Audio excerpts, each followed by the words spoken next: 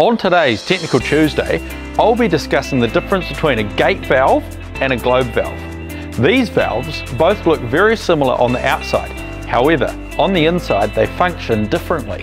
The gate valve is a multi-directional valve, which means the flow can go both ways. It houses a vertical gate, which determines the volume of flow passing through it. They are designed as an on-off function and can be used as an isolation valve, and flow can be restricted and stopped completely by winding the hand wheel at different levels.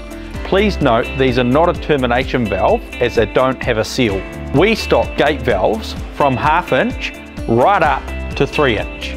The globe valve is a directional valve, one direction of flow as indicated by this arrow, and consists of a movable disc type plug that closes against a horizontal seat to regulate the flow passing through.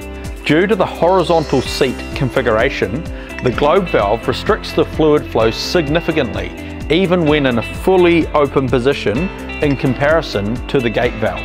We stock globe valves from 1/2 inch right up to 2 inch. Both valves are made of 316 stainless steel and have an aluminium hand wheel. If you have any questions on gate valves or globe valves or any of our other products, then please get in touch with the crew at the Metal Company, because we make buying stainless steel easy.